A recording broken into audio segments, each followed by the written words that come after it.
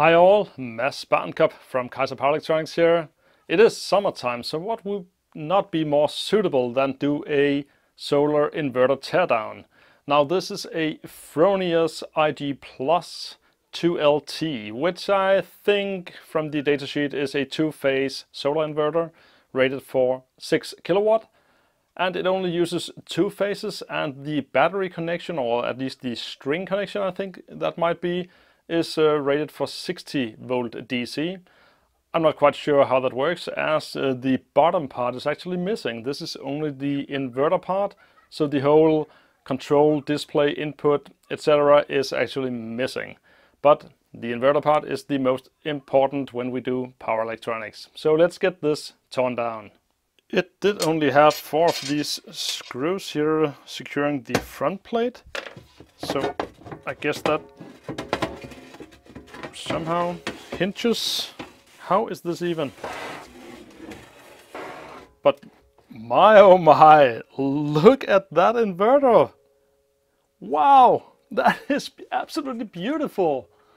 All magnetics is elevated up on these plates here. We can see some nice copper bus bar running down there, and you can hear the aluminium plates sing when I speak. What a lovely design! Let me just get all this housing away so we can really dive down into these nice inverter parts here. It is an absolute beauty. If I had some kind of design award on my channel, well, this wins. This is it. This is absolutely stunningly beautiful. Then we can go down into details about electronics and how it's built, but overall how it looks and feels, that's just beautiful. Conformal coating, we can see that there's a line going down over here. The board was simply just dipped down into conformal coating. And I have a few issues with this. We have 4 large power resistors sitting here. They are completely brown, dipped in conformal coating. We have a heatsink over here that's completely soaked in conformal coating. There's no way that has its original rating anymore. A few other things that really jumps at us straight from the start here is it is two-phased, as we thought out from the model number, and it has some good markings on the PCBs. So we can see that much better when we remove the magnetics. So at first let's notice that we actually have a isolation transformer sitting in here. We have transformer primary and we have transformer secondary. Then this is marked as inductor, and the other one over here is marked as inductor 3 and inductor 2 and inductor 1. And it's 2 completely identical units. They have a bus line running here, so communicating to output to two-phased 400 volt AC. So let me just get all the magnetics away and we can take a closer look at the power electronics sitting underneath there.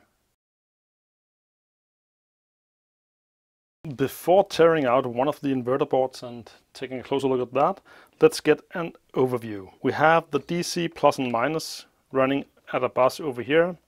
DC plus, DC minus, DC plus, DC minus, that is the supply into the 2 inverter boards. We have heatsink tunnels, we have switches sitting on each side.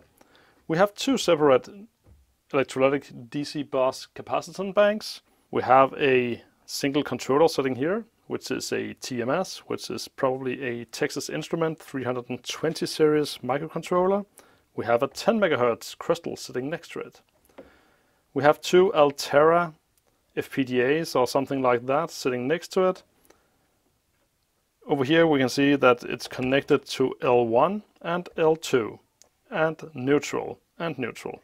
So this is actually not, it's outputting between the 2 phases 400 volt AC, but as these are in respect to neutral, it is a 230 volt AC outputting inverter, and there's just 2 of those.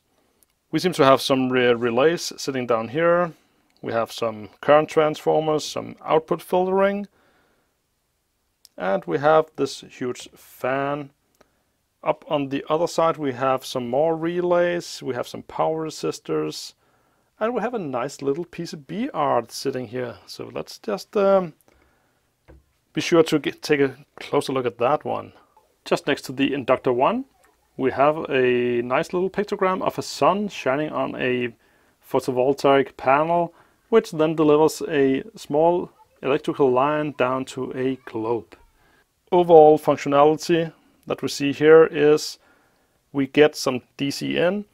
It's being converted to 230 volt AC in that string out again.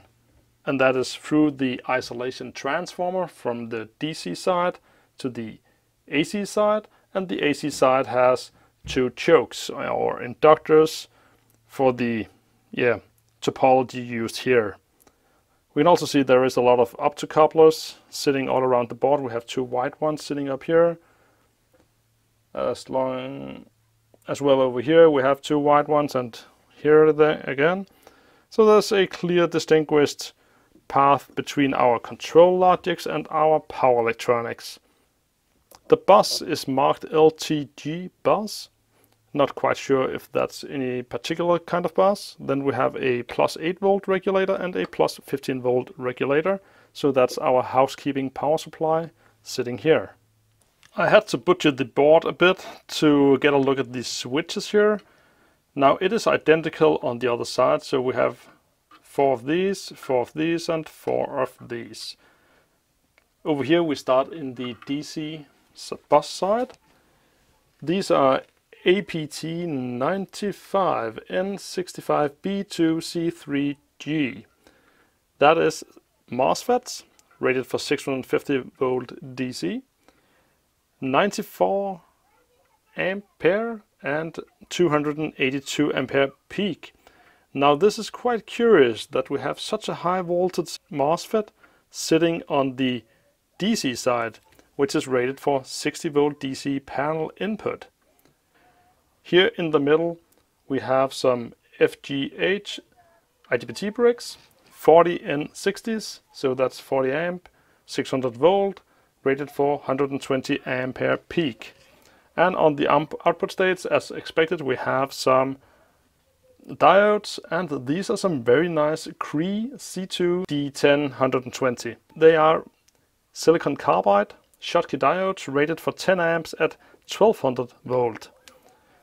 Another small PCB art is that little thermometer sitting over here next to the thermocouple that goes to the heatsink. So completely unnecessary, but very nice.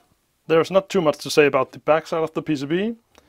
We can see there is a lot of wires for the low voltage parts, very nicely separation. And we can see the darker shadows here, that this is actually a 3 or 4 layer board.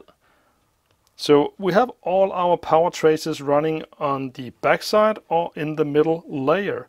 On the top side there is very few power traces, that is mostly all the control electronics. I hope you enjoyed the teardown of this solar inverter just as much as I did. It is still a beautiful board, it's still a beautiful construction. Despite all the conformal coating, there is literally no component that I think I can reuse from this, as it's simply smeared into that. It's just been dipped, maybe even double dipped. You can see that there was actually tape in front of the heatsink tunnel, so the whole heatsink here itself was also dipped. It's just everywhere. I hope I deserved your like of this video. Maybe you would even like to subscribe to the channel and check out future videos. And if I'm real lucky, you would share this with your friends. So until next time, see ya.